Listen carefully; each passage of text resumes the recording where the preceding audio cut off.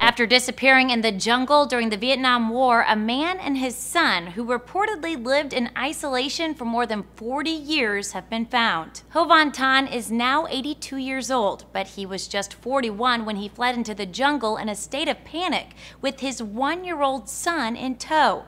The Daily Mail reports he had just found his wife and 2 other children killed by a landmine. His son, Ho Van Liang, is now in his 40s. He has no knowledge of the world outside the jungle and can't speak the mainstream language. The pair's only clothes were loincloths made out of tree bark. The Times reports they had been living in a tree house about 25 miles from a nearby village. People from that village found the pair while foraging for firewood just days ago. Liang appeared to be in surprisingly good health, but his father had to be carried out of the jungle on a stretcher.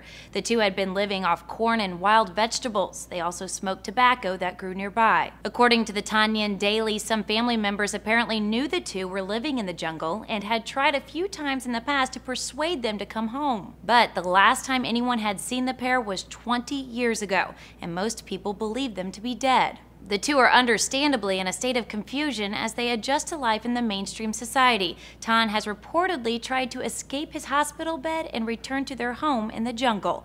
For Newsy, I'm Carissa Lathan.